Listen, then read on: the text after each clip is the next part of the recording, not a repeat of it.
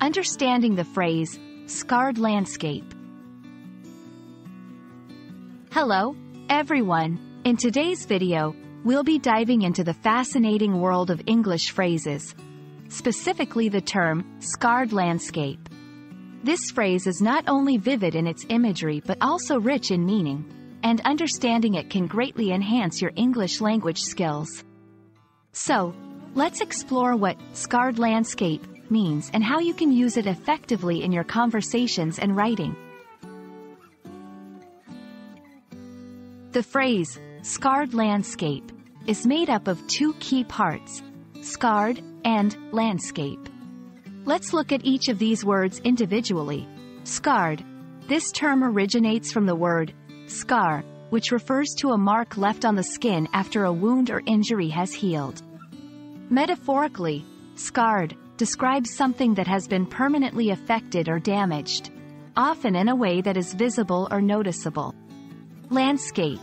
In its most general sense, landscape refers to the visible features of an area of land, including its physical elements like mountains, hills, water bodies, and vegetation, as well as its human elements like buildings and structures. When combined, scarred landscape suggests an area of land that has been permanently changed or damaged, usually due to human activities or natural disasters. Understanding when and how to use the phrase, scarred landscape, is crucial. It is often used to describe a physical area, but it can also have metaphorical implications. Physical context. This phrase is commonly used to describe areas affected by events like deforestation, mining, wildfires, or urban development. For example, the mining operations left a scarred landscape, with barren hills and polluted waterways. Metaphorical context. Metaphorically, it can describe situations or events that have left a lasting impact or change.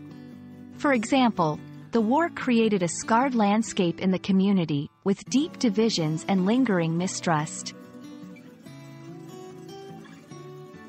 The phrase, scarred landscape, is not just about physical or metaphorical scars. It's also about the emotional and visual impact these scars leave. It evokes images of destruction, change, and sometimes, resilience. This phrase can stir emotions, create visual imagery, and provoke thought about the impact of human actions or natural events on our surroundings. I hope this video has helped you understand the phrase, scarred landscape, and its various nuances. Remember, language is not just about words. It's about the images and emotions those words can convey. So, the next time you come across or use the phrase, scarred landscape, think about the deeper meanings and implications it carries. Thank you for watching, and keep exploring the beauty and depth of the English language.